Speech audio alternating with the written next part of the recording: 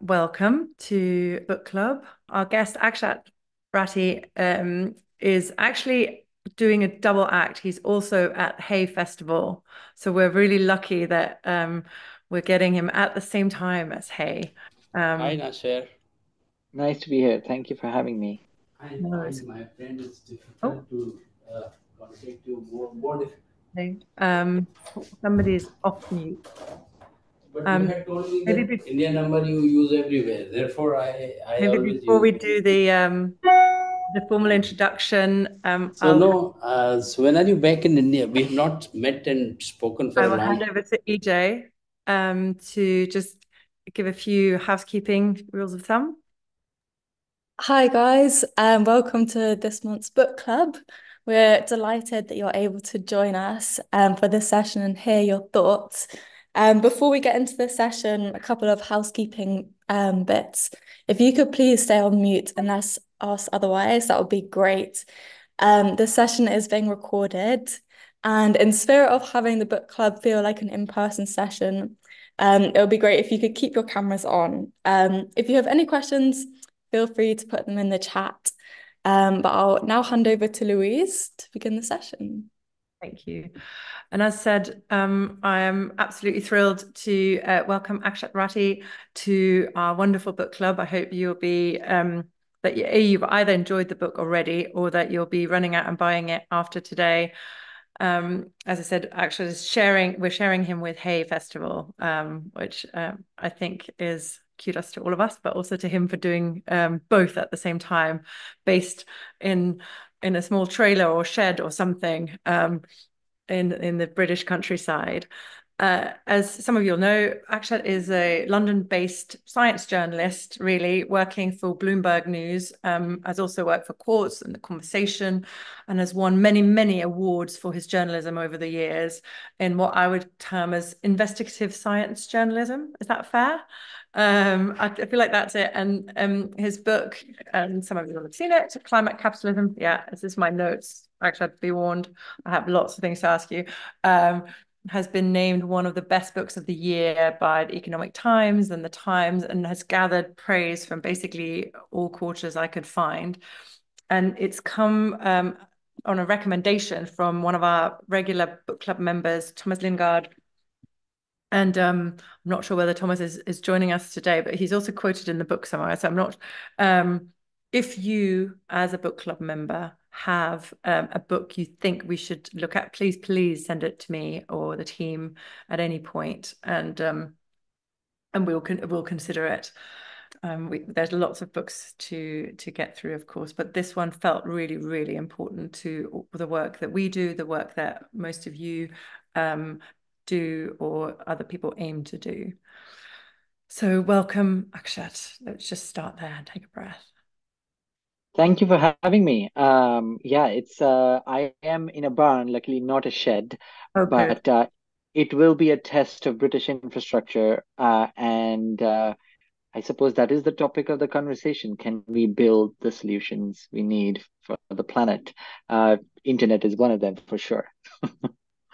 Brilliant. Well, I'm sure yeah, fingers crossed, and otherwise, we'll switch off cameras or if we need to, but hopefully it will all hold. And before we dive into the book, and again, there's, as you can see, so many little notes I made of what about this and have you thought of that and explain a bit more. I just wanted to start with you, how you came to be a journalist based in the UK. I know you're born in India and degree from India. So how did you come to be here in the here I say I'm in Oslo at the moment, but in the UK and write, and then from science you moved to climate specifically, and I'd just love to hear about your story really. Yeah, yeah, it's not the obvious story, but it starts obviously, which is that after becoming an engineer in India, which is typically what you do if you're any good at science or math, become an engineer or a doctor. I decided I wanted to do research. There were a number of people from my university going out and doing research, and I found that very exciting. And so I was fortunate to get into Oxford. I studied for a PhD in chemistry. But while doing research, I sort of two things happened. One, the life of a professor didn't feel very appealing. And two, I came from a very hyper specialized education in undergrad because I was at a chemical engineering institute.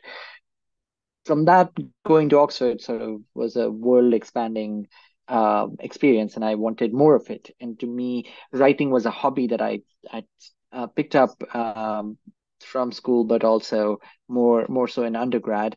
And I wanted to explore if I could combine writing and wanting to explore ideas, and journalism felt like the perfect match. Of course, the question was, would anybody pay me to do journalism? And fortunately, somebody was ready. And so I've stayed a journalist since. Um, I started at science because it was the obvious place for me as somebody who's trained in the sciences.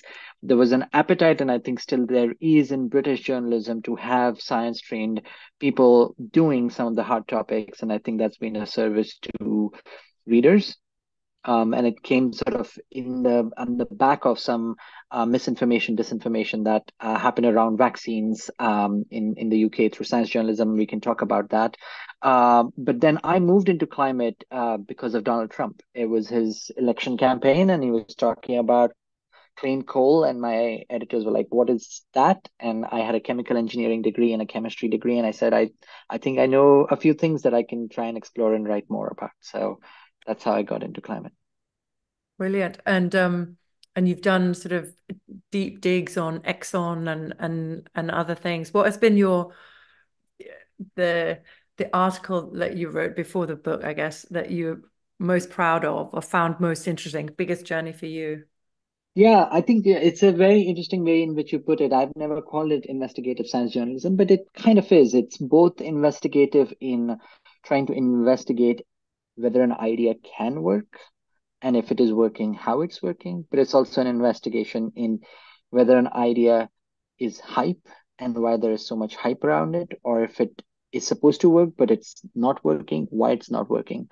So perhaps before the climate world, one story that I can pick up is I wrote about what would be the next pandemic or what could be the next pandemic in 2018 for quartz. And it was about taking a virus from West Africa, not from China, that came from wild animals and transferred into a human and then spread around the world, which is still a risk, a very real risk. But when the pandemic finally did hit, and I'd moved on to climate by that time, um, I was very anxious because I understood the science and I understood what, sort of, I'd investigated the science to understand how it would apply to humans and what it could do to the planet. So, yeah, that would be probably one story before getting into climate that I'd pick. Wow.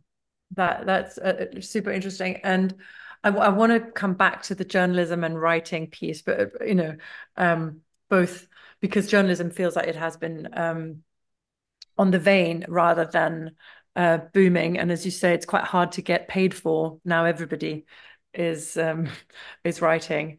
So I want to come back to that maybe at the end a little bit, but then let's move, I guess, to the book. How did you find writing it? What was different from the investigative? I do think it's investigative science journalism because I've read a few of your pieces and they're really different to me, at least. So what made you think, right, actually, this could make a book. This should make a book. Yeah, so in a way, the book is an extension of some of the reporting I'd started to do. But the reason to do it in a book form was that there hadn't been a book that I saw that made um, the case for how climate solutions are scaling all around the world, not just in Europe, not just in America, but also in China, but also in India, but also in island nations. Um, and that we have to fundamentally accept that we now live in this two-track world where because we will continue to put greenhouse gas emissions until we reach net zero, we will make this planet hotter and thus um, make human suffering worse, but also extreme weather events worse, while at the same time, we are finally starting to also accelerate climate solutions. And those two things don't usually sit well together in any person's head. Even in my head, it's hard to compute sometimes. And I felt like it required a book length approach to try and appreciate the solution side, because I think there are very many good books written about the climate impact side. And so I was hoping that would, appeal as a reader. But eventually it became climate capitalism, because when my book editor was editing, she said, "Look, this is fantastic, but you're kind of arguing for these solutions to work in the economic system that we have, not overthrow it." And I'm like, yeah, because I'm a journalist. I'm looking at what's working and why it's working, and how do you make it work. And that typically is the more practical way of doing things, and it's happening in this economic system. So it's not as much as a defense of capitalism as it is a sort of a framework for how to make capitalism work for climate solutions. Yeah. No. And it struck me because your premise really is that along that line of the Chomsky quote, that there isn't a conceivable possibility of overthrowing capitalism and managing the change we need in the timescale we need, if we have to sort out capitalism first. It just isn't going to work. And I guess the other side of that is that capitalism will always end in the bad state of the world, by nature. And I would love to hear whether you've had any of that criticism or kind of the challenge put to you, on, yes, true, but we can we can work within capitalism, and it will always yield the same result, i.e. a burning world, or a world that's unequal, etc. Yeah, I mean, I think that is the status quo. What I am arguing for in the book is that status quo cannot remain the status quo, because um, twofold. One is governments, regardless of there being here and there a right-wing movement trying to still puncture climate action, which will continue. Here and there, corporations that are going to try and slow down climate action, which will continue. The tide has now turned. That there is serious understanding that this is a problem that needs to be solved, and that there is an opportunity in solving that problem to solve other problems that society faces. And that those could be different problems. In developing countries, that's energy access. In developed countries, it's global competitiveness. And so no longer is climate just a problem on its own. And so to me, that's why I don't think the sort of, capitalism's natural state is to just overconsume, overproduce, and leave us in a state of a burning planet, because capitalism never operates in a vacuum. It is always within a regulated system, both by governments and by nature. Yeah. And sure, governments have sort of lost their ability to really regulate capitalism well, and but it doesn't mean they don't have that power. They still do. And again, through the case studies in the book, I try and show where exactly and how exactly governments and international institutions can bring that power to bear. Brilliant. No, absolutely. I want to come back and dig into all the different elements of the framework that you lay out in the book. The first thing to say, and you sort of alluded to it there, is I love the fact you start the book with China and India, in a book about capitalism, which is, quite unusual. And for me, that those are the areas I know less well, than some of the other examples and case studies you use. But for a book that has capitalism in the title, it's really interesting that so you start in China, and then you start with the story of a bureaucrat in China.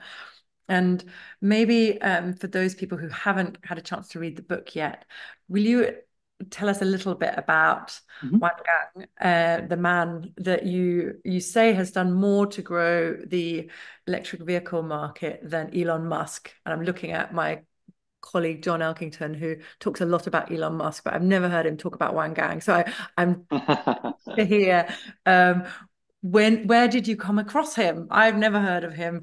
And what do you see as the key lessons from his story? So maybe tell us a little bit about Yeah, him. We can go yeah. there. So Wang Gang, if you haven't heard of him, and John, it would be good to debate this at some point. I believe has done more to bring electric cars to the world than Elon Musk has. And I think that's becoming increasingly true given Elon Musk's antiques. Um, and he was born in China.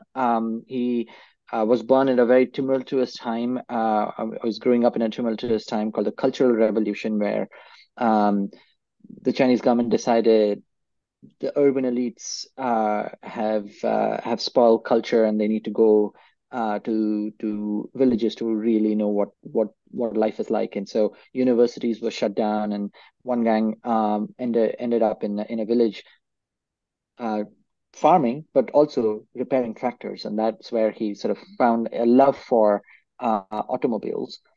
Eventually, universities opened up. He studied auto engineering and got a scholarship to go to World Bank, a scholarship from World Bank to go to Germany to study for a PhD. Mhm. And he did that in auto engineering. Got a job in Audi. Was very good. Rose up the ranks. Became head of production. It was about the year 2000 where at home in China there was an embarrassment that the Chinese government continued to hold, which was their cars were just crap, and they had to rely on Western technology to make any cars, and so you had these joint ventures, and you were kind of begging, stealing technology to make your cars better. And as part of that, there were these Chinese ministers that visited lots of automaking giants, including, of course, Germany, and because knew somebody from China visited Audi. And he got to meet the science minister, and he made the case to the science minister saying, look, if you want us as in the Chinese, to improve auto engineering, stop thinking about the internal combustion engine. It's been worked on enough. We are never going to be able to catch up with the West. Think about a different form of technology, but also a different fuel source because there's just not enough oil in the world. You know, Germans burned about 16 barrels of oil in 2000 per person per year, and Chinese burned one. And so if you're going to live that kind of lifestyle, there's just not enough oil. And so, that was a very appealing idea to the Chinese government. Nobody was thinking about climate change per se at the time, but global competitiveness, a reduced energy bill, yes, please. Mm. Of course, air pollution was starting to take off, but it became a even more serious problem. So he comes back to China. He's given this secret program to try and develop an alternative fuel source technology. He wasn't sure it's hydrogen or batteries. If he actually had a bias toward hydrogen more than he had batteries, but batteries won out as the program ran, and he showcased those electric cars at the 2008 Olympics. And after that, that's the moment where the Chinese government realized our bill is still going up. Air pollution has now become a real problem. And it's not just the shame of our auto industry, but we are becoming the laughing stock around the world for what we are doing to our cities and the smog in them. And so all those confluencing factors allowed the Chinese government to make Wang Gang the science minister. And over the next 10 years, and this is a story probably more people are familiar with, China goes on to become the world's largest maker of EVs and batteries. And the reason this is a story of capitalism is because it could not have done that next stage without private capital, without the likes of Warren Buffett coming in and investing in BYD. There were at one point 450 EV companies, mostly well defined and experimental, but increasingly improved market that was being created by the Chinese government. So it's state driven capitalism. Um, but none of this is a Chinese specialty. The Chinese learned how to do this from the Americans. The Americans are, for all the paragon of capitalism that we think America is today, for almost every industry you can pick up, there is the fingerprint of government at the start of that industry. And I can just list a few if that Yes, helps. please. Um, so take the early rail network, radio stations, TV station, the early semiconductor industry, the modern biotech industry. This is all non-climate stuff that has its root in how government incentives created that industry to happen. The auto industry itself, regardless of America, every country which has an auto industry only because of heavy government incentives Yeah. to ensure that auto industry survives through what are, pretty difficult times that an industry of that kind has to go through. And so that's the reason why this is capitalism, climate capitalism, because it is governments using their power to shape the market and then private industry innovating to fill what solutions the government is saying should be provided right now. Thank you. That's a really eloquent and very precise explanation. And again, the book streams with this. So if you haven't read it yet, and then please do. There's lots and lots to learn on these different pieces. I still am not sure how you found him. Was that Oh, just journalism? I'm just yes, I think his story is not. I mean, it's undertold. It's not untold. okay. He was science minister of the second largest economy in the world for a period of 9 years. So he's not an unknown name. But as happens in China with a communist government, they don't talk a lot, and so they are not out there on X posting about their next crazy idea. Fair enough. No, that makes total sense.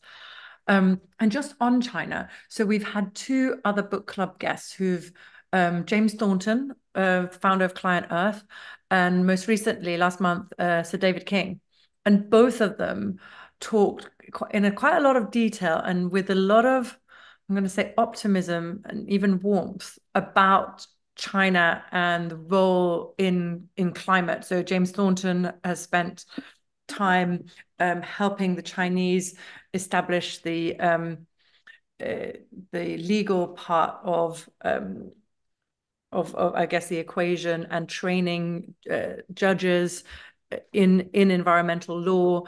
So David has spent time advising on climate strategy and so on.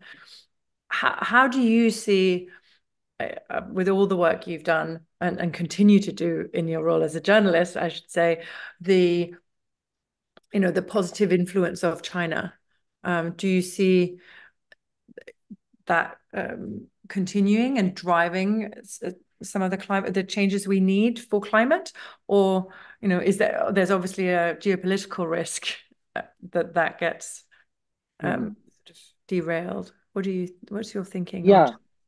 Yeah, I mean, if we again go back to sort of where China got it from, is not a Chinese innovation per se. Industrial policy that China is doing is Yeah. stuff that West has done in the past. What China has done is that it's done it at a time where it was forward thinking in its approach. And it was forward thinking in its approach, not from a climate perspective primarily. Of course, it did understand the climate problem, and it still does quite seriously, but more from a global competitive perspective. And that's where the West kind of lost that um, race, so to speak. But Mm. few things to unpack in your question. First, we're still at a very early stage in pretty much every climate solution we want to deploy. The Mm. global stock of electric vehicles today is about 3%. There's Yeah. 97% stock that needs to be turned over. Same thing with renewables. The amount of solar panel or amount of solar and wind that is providing electricity today globally is about 30%. There's still 70 more percent to be built. Batteries, the same thing. Think about all the other climate solutions that are not yet at scale. There's plenty to play for. And so it's not a Chinese story done for. That's another thing to note. There is still room for the West to come up with an answer and try and catch up or, compete. And that would be a good thing. We want more competition on climate solutions, not on burning fossil fuels. And the third thing is geopolitics has and will always play a role in uh, the world we're going to live through, especially at the kind of scale at which climate is a problem to the economy, and climate solutions are a shot in the arm for the economy. These are trillion-dollar industries that we are talking about, which means geopolitics is always going to be at play.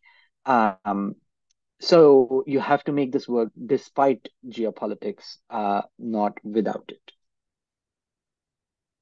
No, that makes a lot of sense. And yeah, and the two can to a certain extent shape each other, as you mentioned.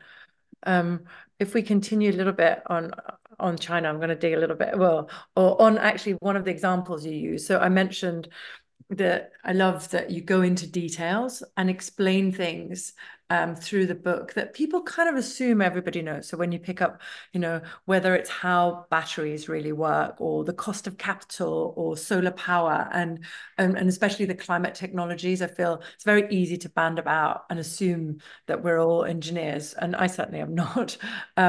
So it's thank you for doing that, because for me, I need the constant reminders of some of those things. I just wondered at your description of your visit to CATL, around, the world's largest battery maker. Would you just go into, explain how did that feel? Because that Yeah, must have been quite overwhelming. At least industrial visits I've made, I'm yeah, always astounded at the scale, which is not what it feels like when you read about it or see it on yeah. television. Yeah, now this is a while ago. I will say after I describe it to you, now finally CATL has allowed a camera to go Wow. into their factory. So if you go to YouTube and search for CATL factory, um, and I think there's a UK YouTube channel that is an electric car channel. Those were the guys who got an access, and you can see what it looks like. But it was a strange experience because I had not been to a battery factory before, and nobody had warned me what it's going to be like. And so I walk in, and the first thing they say is, put on this cap on your head, and put on uh, these things on your shoes, and give us your phone, and wear this lab coat. And I'm walking in and I'm thinking, am I going into a hospital? Is this an infectious disease ward? And then I walk in and it's white walls, very brightly lit, uh, glass everywhere. And it did feel like a hospital till you go and look into the window and you see all these large um, pieces of equipment, mostly robotic, mostly actual robots moving on the factory floor with a few people around, eh, uh, making sure that the computers are doing the job. But a battery making a lithium, you don't want water manufacturing. And so after the visit, all of that made sense, but the visual of it was quite strange. Yeah, no, I can only imagine the yeah, that scale. And they've grown, as you say, as well, right? Even since you were there. Yes, 20-fold. So the growth has been spectacular. Wow. Yeah, it's interesting because when you talk about potentially, Europe or the West can start competing again on some of these things, we're kind of behind. uh, so I think we have to be really specific about where we choose to compete and what the technologies are that we might have the imagination to come up with, and how we then um, benefit from that, rather than, as with EVs, in a sense, Chinese are so good at learning, um, and then implementing at large scale that we haven't been. Um, so we just touched very briefly that you talked first about China and then about India. Um, what's your what's your sense? Because obviously you weave in sort of personal experience in the energy and electricity in India. Where do you think is India going to hockey stick, on these things in a similar way to China, or where are you seeing this? And maybe, I would just Yeah. be. Yeah, I would say the climate capitalism framework is quite different depending on the region you are. So we talked about how China's state-driven capitalism, America is subsidy-driven capitalism, climate capitalism, where it's just Inflation Reduction Act with lots of tax credits to go do green things. Europe is a heavy mix of punishment and some carrots. So lots of sticks, some carrots, and trying to create rules around what counts as an investment, which areas to invest in. India in that world is much harder because it is not a rich country, so it doesn't quite have the capital to be able to deploy to give lots of tax credits and subsidies to industry. And it is, you know, still a low middle income country, which means its governance is weaker. That needs to strengthen. But it is a place where when you do have a technology that's on the edge of being economic, it is adopted very quickly because it's a very price sensitive market. And so solar is the story I tell in India, where in the mid 2010s, solar just became at that price point, which was very attractive. And so India took on that solar journey, and that's the company I talk about is Renew. But over the last 2 years, it felt like India was wobbling a little bit. It was not doing all the things that were needed to actually take advantage of what is cheap solar. Um, and that was because India was trying to do some of its own manufacturing. It was trying to reshore some of its solar panels rather than coming from China, and that meant it forced a slowdown in the market. But that's now changed. This year, India has already in the first 5 months tendered more renewables, solar and wind, than it would for its annual target. So its annual target is about 50 gigawatts. In the first 5 months, it's already tendered 69 gigawatts. And so, and that's happening because India's electricity demand is rising very rapidly. With the kind of heat waves, right now that India is suffering through, the demand for cooling is going up. And so India wants everything it can deploy to try and get electricity as cheaply as possible. That means building more coal power plants, but it also means really doubling down on renewables. So the Indian story is a story where whatever other countries do will help India drive its transition faster, but it's not going to be the place that drives the transition. The second story that I didn't write about, which is taking off in India now, is two-wheelers and three-wheelers, electric two-wheelers and three-wheelers. It's one of the fastest growing markets. 92% of all electric vehicles sold in India today are two-wheelers or three-wheelers. And that makes complete sense from the type of consumer that there is in India. Two-wheelers are just very, it's a big mode of transport, and they are cheaper. And the fuel cost wins that you get. The total cost of ownership is already cheaper for electric vehicles on two-wheelers and three-wheelers. And so that market is now taking off on its own. And produced mainly in India? The batteries aren't yet. There's some battery manufacturing that's starting, but a lot of two-wheelers and three-wheelers are produced in India. So the electric vehicles are produced in India. There are some Chinese electric two-wheelers in India, but mostly they're produced in India. Wow. Not all parts, but they're definitely put together, manufactured in India. Yeah. So interesting. And just well, I guess staying with the EVs.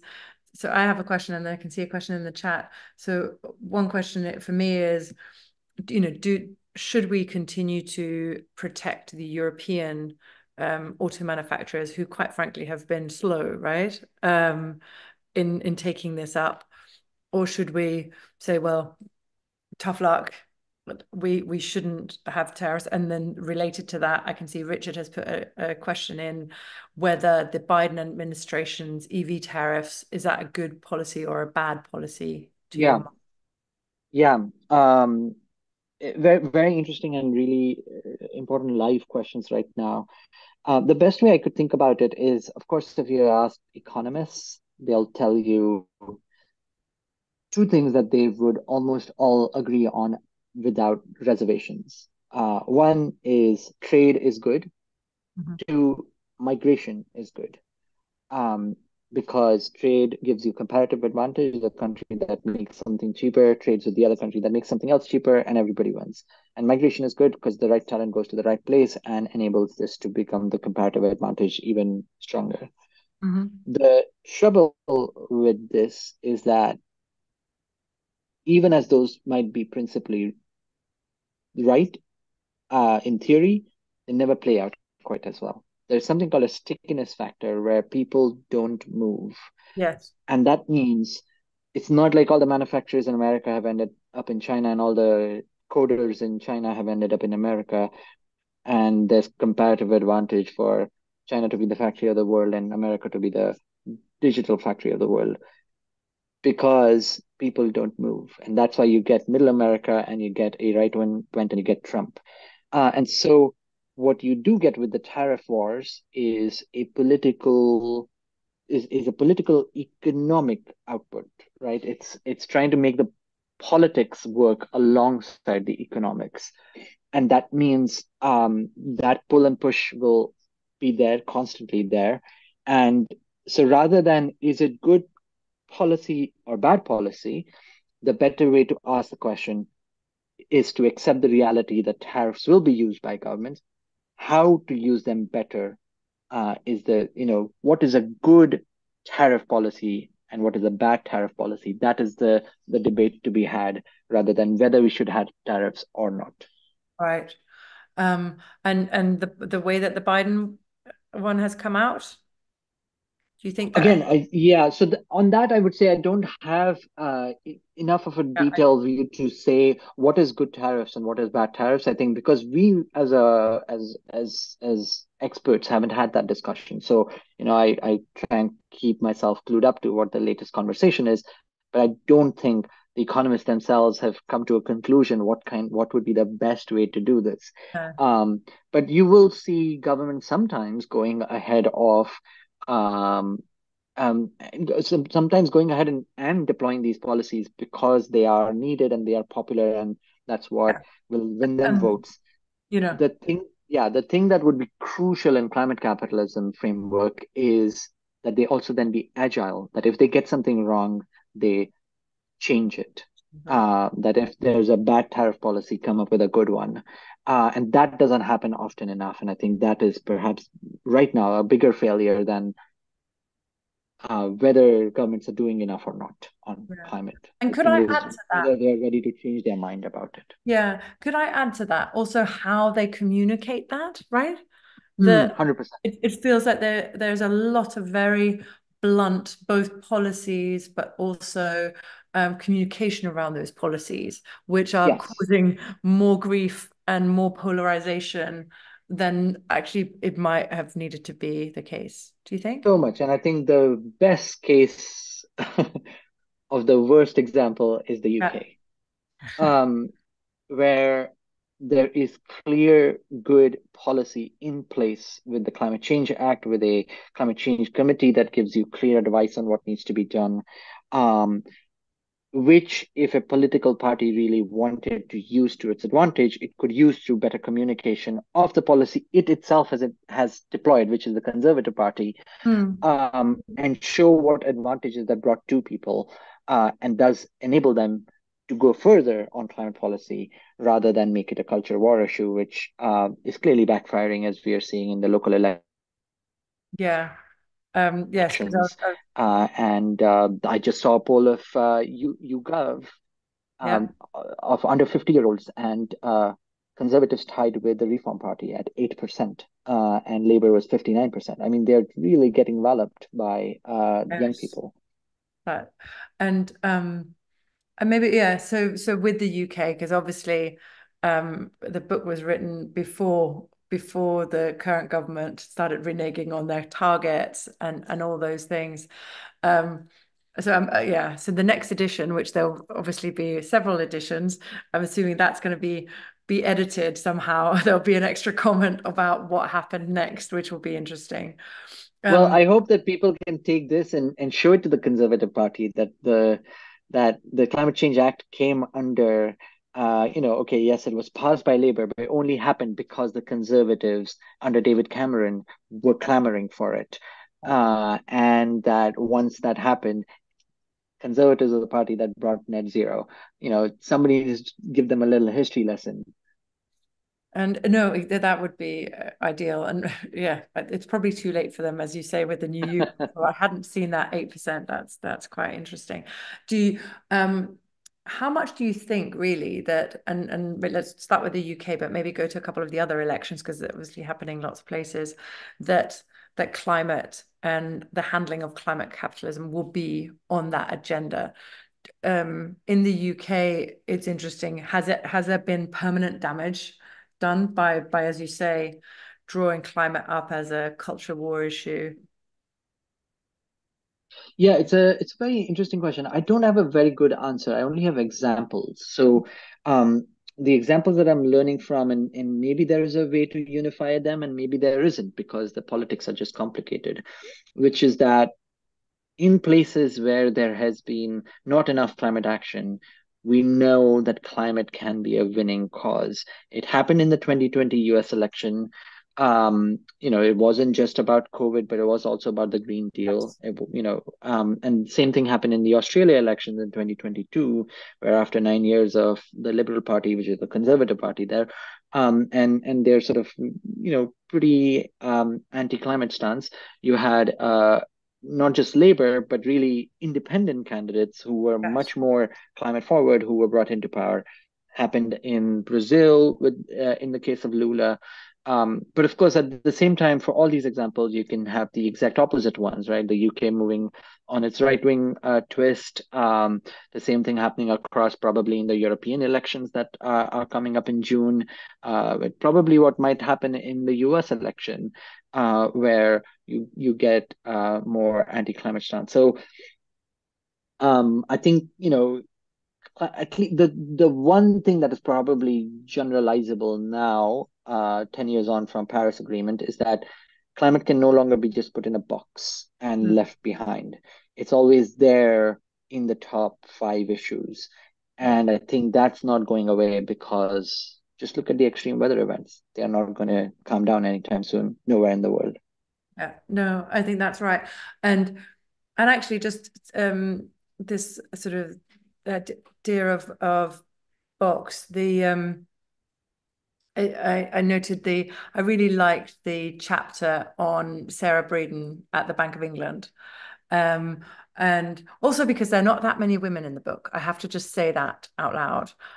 We don't have to talk about that right now, but what I really liked about that chapter was that she's reframing the scope of action for the Bank of England by drawing the link that safety and soundness of financial institutions, which is her mandate, they are at risk because of climate risk. And so it reminded me of, and we're seeing the same with companies that we work with as we're helping them assess their political footprint, what their lobbying is, what their indirect lobbying through trade associations is. This reframe that no organization or type of organization in the framework can just be inside their own box. Everything has become political, but also personal. And I just, I wanted to, do we need to change our frameworks in a sense and some of those more fundamental pieces and say everybody has a common responsibility, whether you're a bank, a central bank, whether you're a financial institution or a corporate, you actually have a responsibility, let alone a mandate, to look at what the collective needs, what society needs at this stage, or the economy needs, however you want to phrase it. Yeah. Well, let's address the women question though. First, before I answer that question, and it's a fair question, and I thought a lot about it as I was writing about it. One is it's a reflection of what the book is. So the book is trying to address largely energy emissions, and the energy industry is largely men, even Yes. today. And that is a reflection of where you get the energy stories, that have almost all of them men. The one energy story I have of an oil industry in there has a woman in Yes. power, and the reason is not because I featured her because she's a woman, but because she's the only one who's doing something interesting in the oil industry space right now. Maybe that's because she's a woman, and that she, because of facing all sorts of barriers in that industry, um, was strengthened enough to be able to make a strong enough to be able to make a really hard, difficult case happen.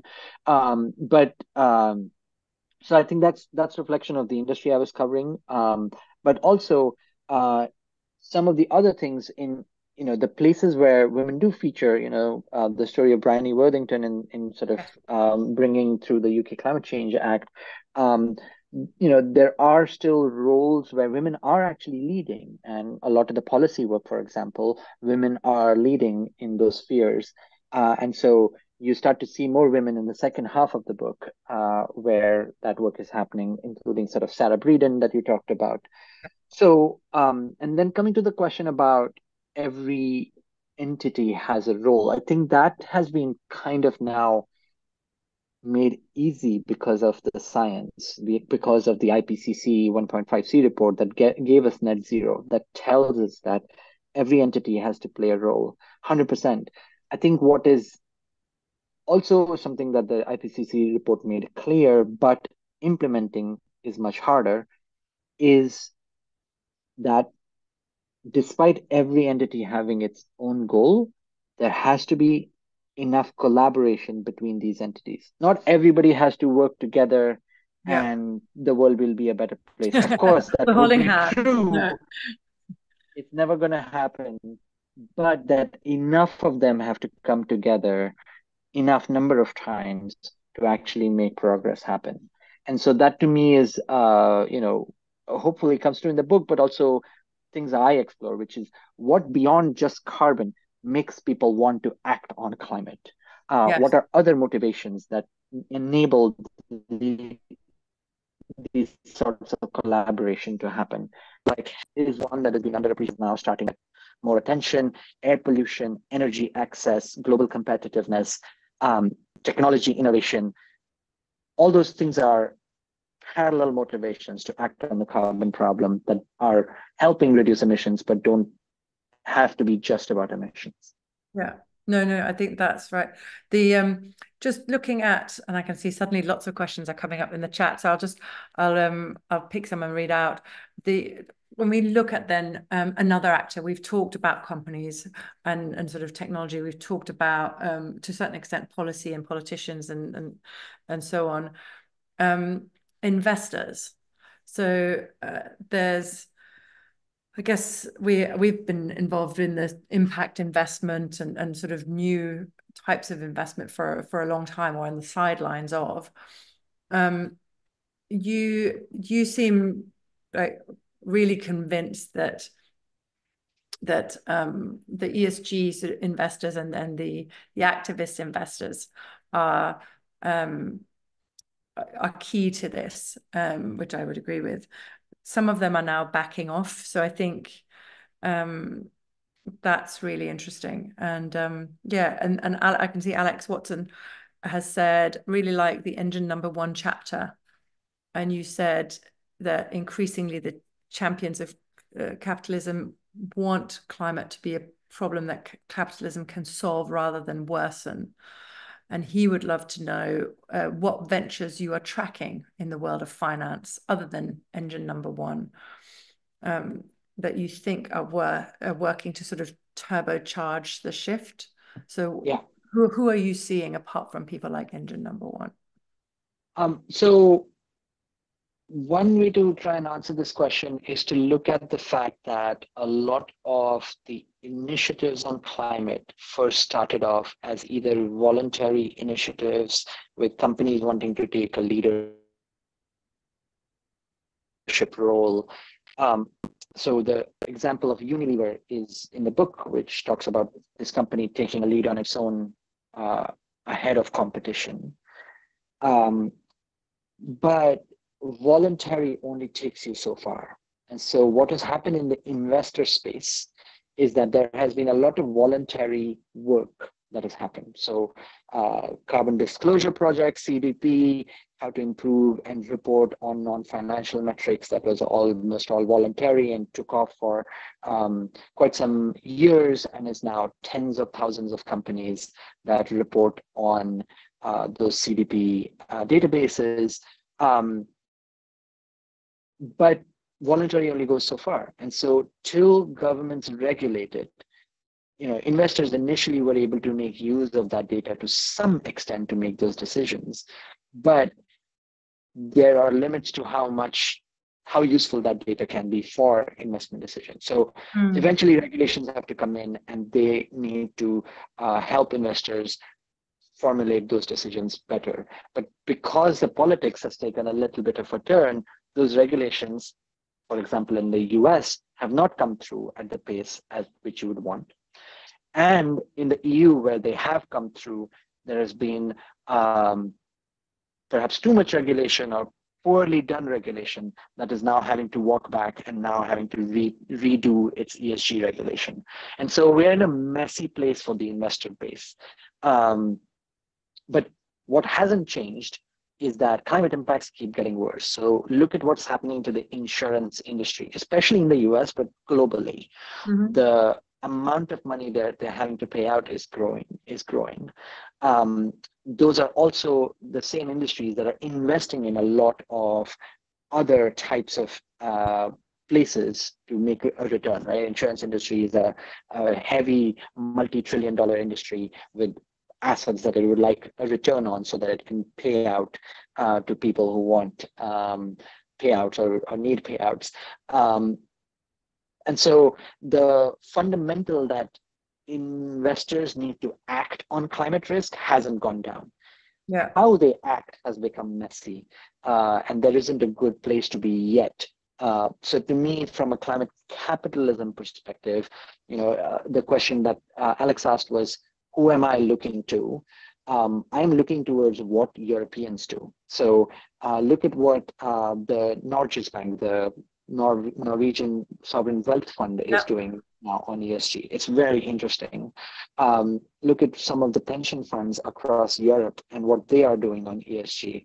The Dutch pension fund just recently dumped $10 billion of fossil fuel stocks because it said it had had enough. It had done all the engagement it could. These companies have turned around and they are not going to help them meet their net zero goals. And so they're dumping them even though they are profitable. Look at what some of the pension funds in the US are doing. So CalPERS, which is a California pension fund, and how it is going after Exxon. So you're sort of in the stage 2 of the Exxon saga with engine number 1, with now Exxon, because it's so profitable, is suing its own shareholders. And so, so it, we live in a very interesting time. But the stories are not always, sorry. I was just going to say, living in an interesting time, I believe, is a curse in certain countries. No, I agree. And Alex, I'm going to make a pitch for the Climate Safe Lending network as well. I think they're doing quite interesting things, a network rather than specific actors. Just you touched really briefly on that the conditions have changed somewhat. So the backlash, I guess, particularly in the US, and we can refer that to sometimes to very clumsy, bad regulation, and political games played by one of our types of actors in our framework. Do you think that is there anything, I guess, and I don't know exactly when I do know roughly when you wrote the book, but do you think that there's anything you would reconsider when you think about that backlash and what has happened? So you were kindly enough, being Danish, you mentioned Ørsted, which I was very pleased with. They're going through quite a tough time at the moment. Similarly, Unilever and their leadership position. I was a couple of weeks ago at their head office where they were explaining why they've sort of concentrated their effort, let's say, on on 4 priorities, rather than aiming to take broad sustainability leadership across everything as they have done for years. Do you think that backlash, what kind of effect do you think that's having, and what would you, if you're going to write a footnote to those chapters of the book, what would that look like? Yeah. So there is a little bit of mixing and muddling happening here, because there is political backlash in some corners, especially in the US, but it's also happening at a time where there is, let's say, macroeconomic backlash, right? The high interest rates are just terrible for a capital intensive climate solutions industry. And so that's not helping the cause alongside the politics. And then there's the third factor, which is a lot of the problem right now is around how quickly to build. So supply chains were an issue, they're now kind of sorted, but the building part, getting permissions from government to be able to deploy all the things that you need to deploy, isn't happening fast enough in the West. And so the backlash is a combination of all these three things. It's not just the politics. And so the Orsted story is very much that, right? Actually, the political backlash for Orsted is not that much. Yes, sure, somebody in the US will complain about offshore wind in Wales, because why not? But apart from that, it's really the supply chain, the high interest rates, and the permitting issues that have caused Orsted to struggle in the US.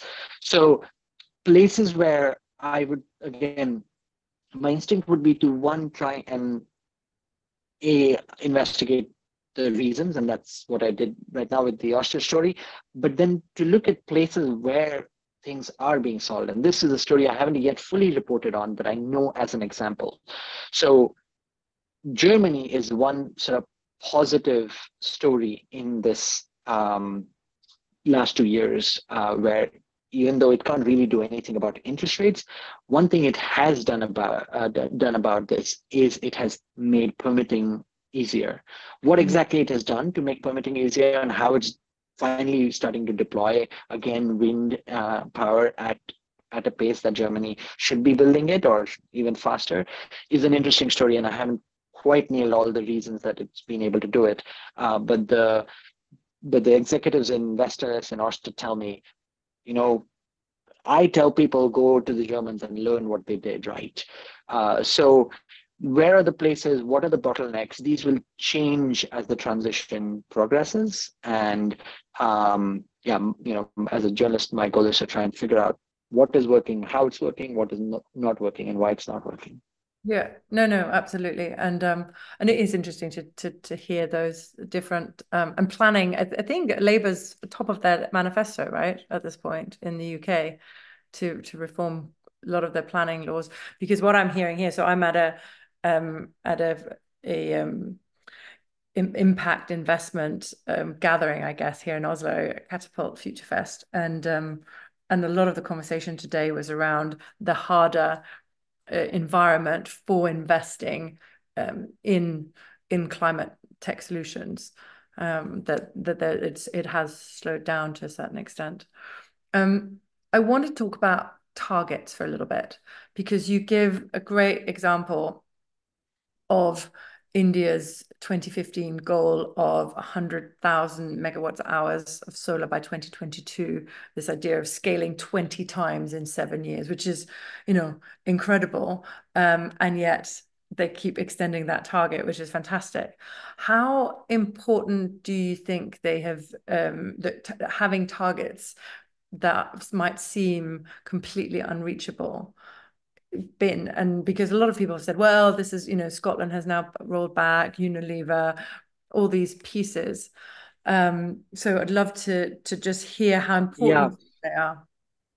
Yeah, it's an interesting moment. I mean, I suppose we should talk about the 1.5C target, which by all climate scientists' perspective is likely to be breached. And yet, is that a good enough reason to stop aiming for 1.5C? A lot of people say no, because even if that goal is not reachable, the faster we reach towards it, the better it would be. Now, goal setting itself is also sometimes culturally sensitive. So a very nice example of this is how the West, for the past 5 years after, or for the 5 years after Paris Agreement was signed, was trying to convince the Chinese to come up with a target to peak its emissions, at least come up with a date to peak your emissions. Do it by 2025. And the Chinese were like, no, don't make us set goals, etc., etc. Eventually, they agreed to setting a goal that was 2030. If all the data is right, we just got news earlier this week, yesterday, that Chinese emissions in March declined by, I think it was 2.5%. Yeah. And that is structural decline. It's not because the economy is slowing down. It's because Chinese coal consumption is falling and its renewables deployment is starting to make that coal consumption fall. Yeah. And so if that stays on, and of course we will never know for some time, but if that stays on, China has peaked its emissions in 2023, before 2025, which the West wanted it to do, and before Yeah. its 2030 target. So in the Chinese case, they almost always set a target and then over deliver. That's not the case here in the West. In the West, it's typically set a target and then under deliver and then set a new target. But I think targets help. I think targets are helpful in focusing the mind, even if they Mm. are not always fully achievable.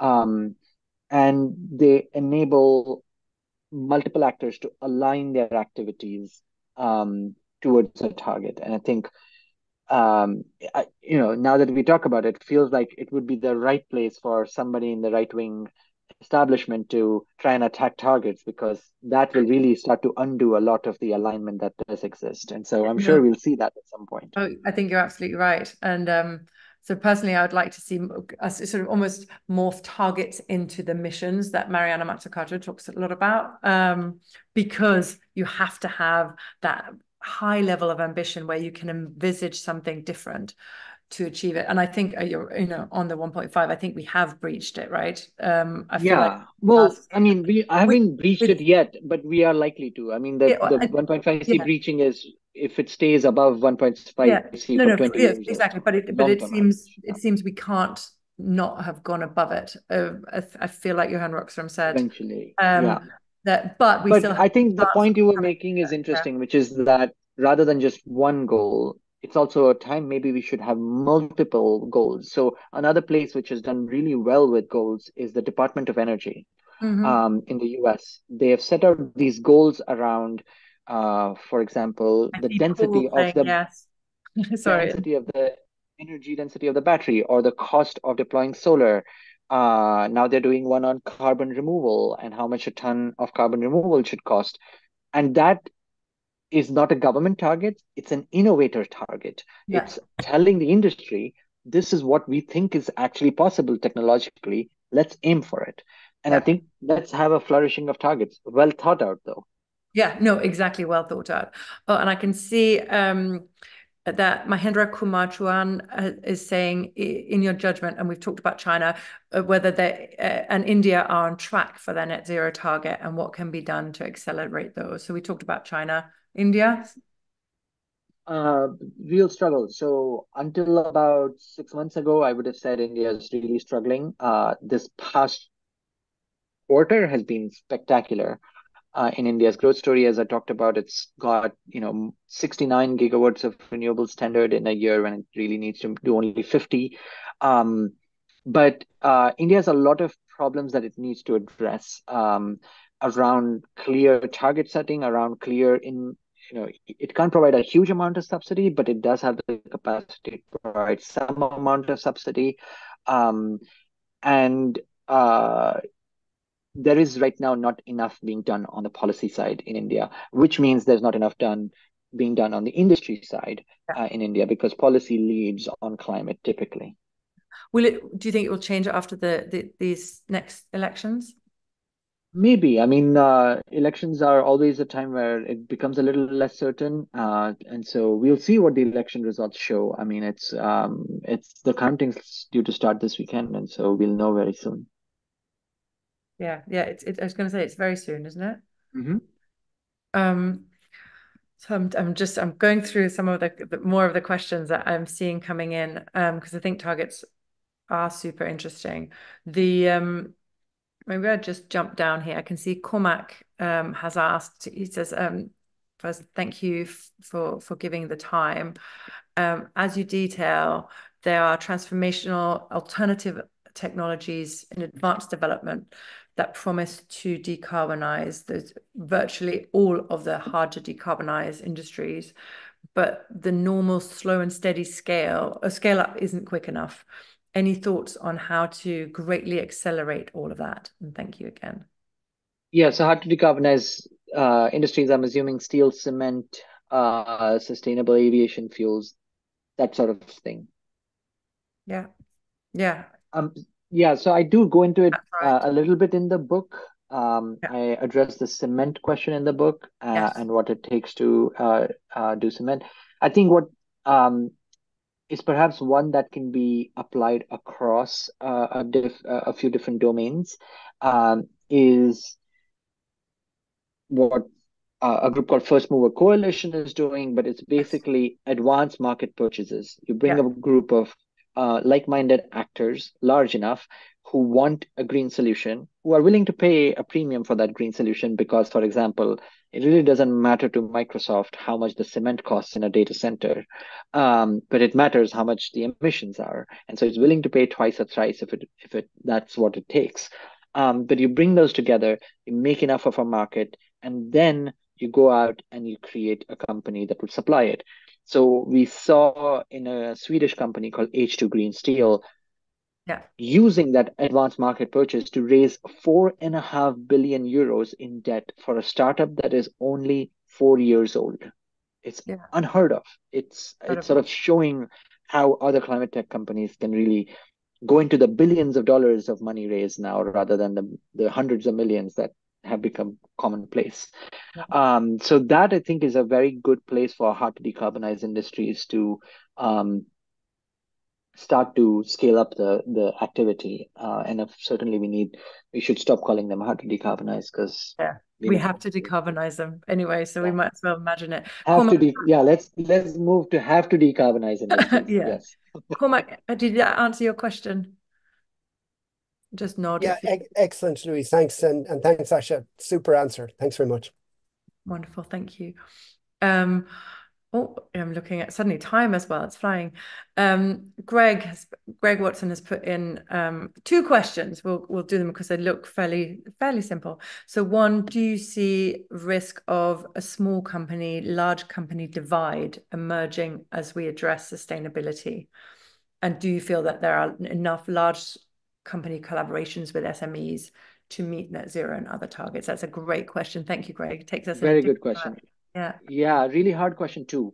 So no, I mean all our tools right now, from target setting to decarbonization plans to corporate PPAs for renewables, are all sort of really geared towards large companies because, let's face it, those are the companies that, have the money and are willing to act on climate and have investors and shareholders on their throat wanting to get them to do more on climate. So all the confluencing factors that brought large industry together. Great, good to have that. But the only place where the small and medium enterprise is getting a push is when the large industry is not able to cut enough of its scope 3 emissions, its supply Mm. chain emissions, and then it's going to the small and medium enterprise, which is contributing to their scope 3 and wanting to change them. And they are struggling, Yes. as we've seen in multiple cases. SBTI, the Science Based Targets Initiative body that is sort of a watchdog of net zero goals, has had multiple companies get out of the program because they're not able to meet their targets and stay on them. And so that is a real problem. And there are some people who are starting to do work on this. There's a group called We Mean Business that has been thinking about SMEs and has done some work across Europe on SMEs. Yeah. But I have not seen much work on SMEs in India, which are like the backbone of Indian industry. Well, yeah. So yeah, it's a very good question. No, I think it's a great question. And maybe I could just add, so we do a bit of work with Sage, the accountant software, the only tech company on the FTSE 100, and they're very committed on the sustainability front, interestingly, to help SMEs sort these issues and understand it. But that it feels to me like there's quite a lot of investment needed in educating SMEs and giving them tools to deal with it, right? Because part of it is just a lack of resources that is common for most small, medium businesses. I'm going to make sure we get to all these questions. There's a few more. There's a quick one from Lucy Philby. Thank you, Lucy. Lovely to see you again. Are industry targets more powerful than national targets, or do you need both? And I should explain, probably I can give a bit of background. So Lucy works for South of Scotland Enterprise. So brilliantly is working to decarbonize industry across South of Scotland.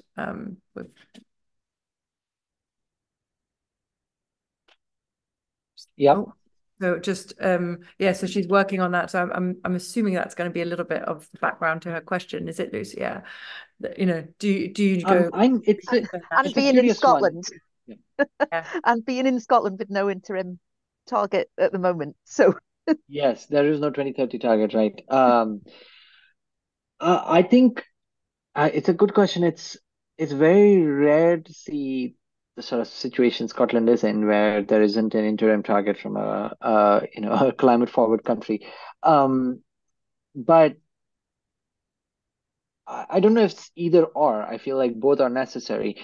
Government targets, because they are broad-based economy targets, can help align industries to that target.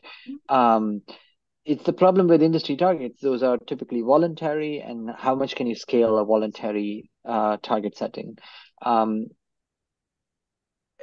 think that's where, industry groups, they do an important job. Sometimes they lobby against climate regulations, but as a voice, it's important for industry to talk among themselves.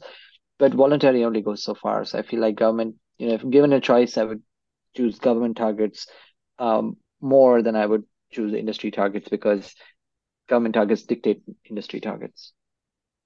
Brilliant, thank you. There are a couple more questions on around capitalism as a whole. So I'll start with one from Laurie, who says, do you have thoughts on the tension between capitalism's foundation of chasing consumer demand and growth versus the physical need to actually reduce resource use? And there's a little extra, and any thoughts on who is making the necessary government decisions, key policies, infrastructure, etc., similar to the question in the beginning? Yeah, I will say that it's really instinctive and appealing to think about, of course, we need to reduce resource use, and without that, there's no way to solve the problem. And then blame capitalism for obviously just wanting more resource use. There are a few ways in which I'd like to answer that, because I've thought about this a lot now. One is that resource use, as much as there are finite material resources, we do not have finite energy. So you can use a lot of energy, we're bathed in solar power, to do a lot more economic work and growth while keeping resource use limited. And so that, to me, is the answer to sort of the degrowth growth problem. There is a lot of economic growth that can be had without extra increase in material resource consumption. The second one is that even before we come to reduction in material use, and we should really do that, as much as we can, we have been doing some of it through efficiency. Take the price of copper, iron, and aluminum over the last 300 years. Adjusted for inflation, they haven't gone up very much, because we just become much more efficient at using those materials. Because once the price goes up, you either find a new material or you start to use less of it. Which is not to say it's the solution to the problem, but it is happening. So let's acknowledge that. The third one is our recycling rates are terrible. And we know I'm pretty sure most of you are aware of plastic recycling rates, right? Less than 10%. Yeah. But even things like glass, paper, steel, aluminum, copper, our recycling rates are far below 95%, which is what they should be. Paper recycling rates in India are 30%. In the US, they are 60%. Same thing is true of steel. India's steel recycling rate is only 50%. America, it's 60%. Uh, India's copper recycling rate is really great, 90%. But in the US, it's closer to 70%. And so there's so much room to improve recycling rates and thus reduce primary resource consumption. We are not doing that. So I think we're jumping a few guns ahead to try and say use less resources when you can actually make better use of the resources we have today, and go a lot far in the net zero transition before you have to finally address the question of, okay, now we just have to reduce consumption. Yeah. Okay. No, hopefully that answers the question. I think that was a really good answer, actually. But it does lead me to, I guess, something, it's a big question, so we'll just do it briefly because we've got 9 minutes left only, which is around sort of techno-optimism. And at least a challenge I've heard waged at both Bill Gates and I would say, in the same sentence could be you. Do we really think that this is going to do it? Can we do it fast enough? There was some new research out from Earth for All, and I think based on Oxfam research saying that the evidence says we cannot solve the climate crisis without addressing and solving poverty and sort of serious inequality at the same time. We can't do one. We can't say, oh, we'll just do techno and do climate and then get to things. Yeah. So just what, and I'm actually not going to do the challenge directly to you because I'm sure you've had No, it's fair. But no, I'm happy to take it. What's the interesting pieces of that challenge, and where do you see that rather than straight up challenging you? You must have talked about this before. No. I think it's fair.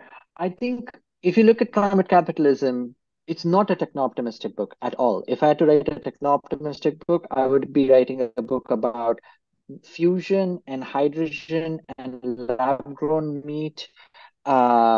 None of the things that have scaled up and will take a while, but I have optimism that they will, right? Like if I had to write that book, I would have written that book.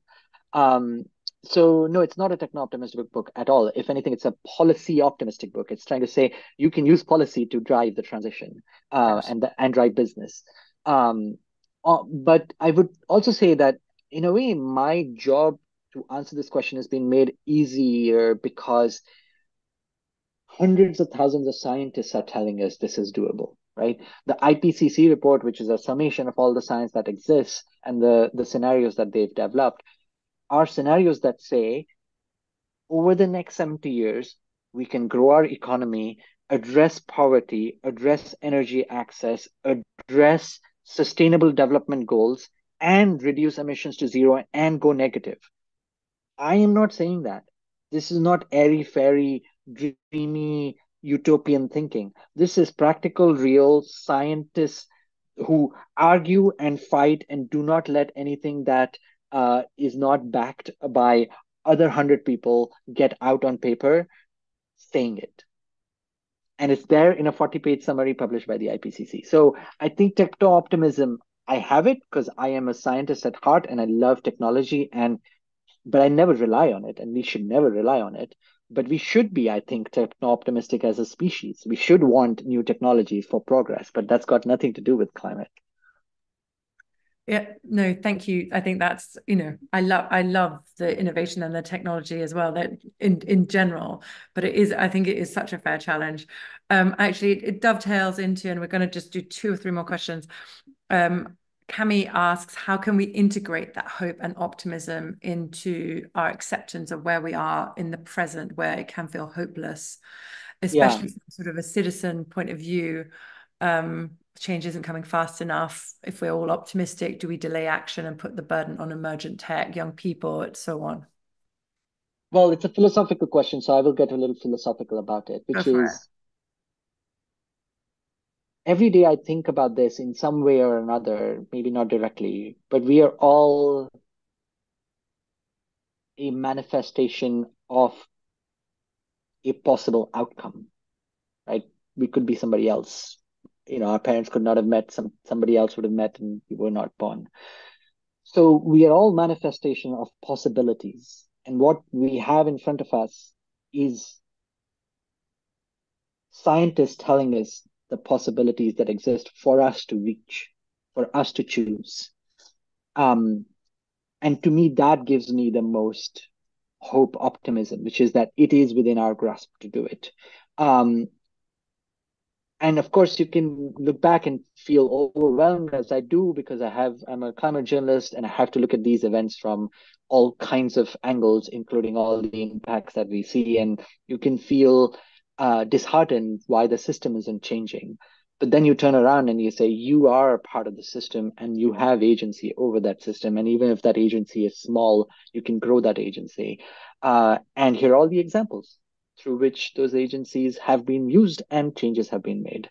So I am a possibilist rather than a optimist or a pessimist. There are possibilities and we choose which ones we want. Thank you. I really like that. There's a very quick question, I guess, from Catherine in terms of, and I'll shorten it, apologies, Catherine, your experience of climate literacy in boardrooms, that many companies are not treating that as urgently as they should. How do we move the dial on really genuine input into their business strategy on that? Yeah. The first step would be climate awareness, then there would be climate literacy. I think climate awareness is where we can be a little more positive that there is at least awareness at a board level about climate issues now. Climate literacy, we're still far behind. And there's so much room to do more. People with agency can take that as a real thing that can have a huge impact. Because the book events have met a network of non-executive directors of boards. NED is the group of NEDs, and they are actually quite interested in climate issues now. These people who've been experienced individuals, towards the end of their career, retired, and now sit on the top of boards in corporations. They are thinking about climate more and more. But they could help with all this informed crowd that's attending the book club today. Yeah, that's what I'm seeing, exactly that boards, there's a lot of people on boards and they haven't been educated. So we need to create both safe ways that they can learn the facts, not the opinions, a little bit faster, and just what they need really, because they don't need to be experts. I'm just gonna jump into two things. Sort of very, very end. I said I was going to talk about journalism again, because I think it's really interesting. And you don't really mention it so much in the book, but what you do say is that it is clearly cheaper now to solve the crisis by tens of trillions of dollars to solve the crisis than to miss the goals. And yet, that is a story we almost never hear. I'm always railing at the radio or wherever when it says this, the Climate Change Committee says it's going to cost this much to get to net zero, and I think, well, what's it going to cost if we don't get there? Where is the media? That's not the question. But I would love to hear your thoughts on how the media, and especially maybe young people who want to write, who know that journalism is dead. So how can the media start changing that picture? And that links to Harriet's question, which will be the last one I'm going to take, which is about do you think really that a major global crisis or a tipping point, like a breakdown of the Atlantic current or melting of the Antarctic ice sheets or something like that, could change sort of the fact that climate capitalism is our only option and our sort of over. So So those two questions, I guess, put together. And I'll take the second one because it's easier to answer in a way, which is that I hope not. I don't know if there's been any past event that has made us suddenly change everything and make it perfect, right? Take the COVID-19 pandemic, and yes, it killed 3 years ago because of technology mostly, but also some of it because of us taking action of wearing masks, etc., and isolating and being able to isolate because of Zoom. But where is pandemic preparedness today? I mean, the avian flu right now, which is crossing over to humans in multiple places in the world, barely gets a mention in the news. When you talk to infectious disease scientists, they're really worried about the avian flu jumping over and causing an influenza pandemic, which was what the Spanish flu was. So I think I would not put my chips on a single event of any kind, however massive it be, giving us the way to fix the system or finally making us all believe in the same system. It's rarely that change happens that way. And so just better to use climate capitalism and all the framework and all the multiple motivations to actually try and get the solutions going. And on journalism, there is, again, it's kind of a two-stage reality. On the one hand, climate journalism has actually been getting much better over the past 10 years. More newsrooms, there are more climate journalists today in polls than there were 10 years ago. Most large newsrooms have more climate journalists than ever before. And yet at the same time, the journalism industry is suffering from a real business model crisis. Now, that one I really do not have answers for, and my paycheck kind of depends on having an answer to that question, and there isn't a good one.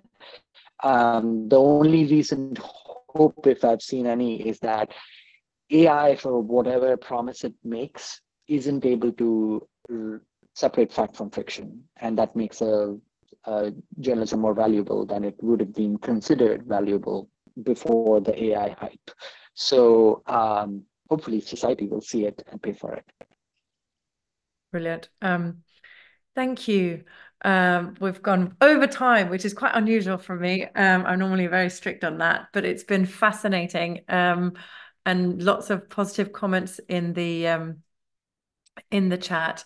I'm sad that you say you don't have a book project lined up for the next one, because I am thinking a lot about electricity right now. Electricity in all forms, going back to 1600, to the birth of electricity, and how, we are going to have to electrify a lot of our lives, perhaps most of our lives, and we really do not appreciate electricity as a form of energy or what the challenges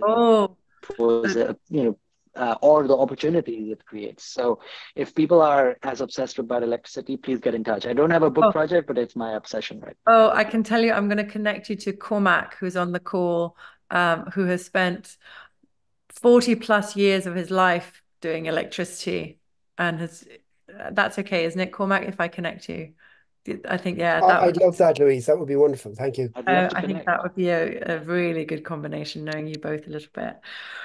So thank you to everybody for turning up and making book club what it is. Some brilliant questions as always. Really appreciate all of you, and look forward to seeing you next time. And thank you, of course, in particular to Akshat for taking the time in a barn, not a shed.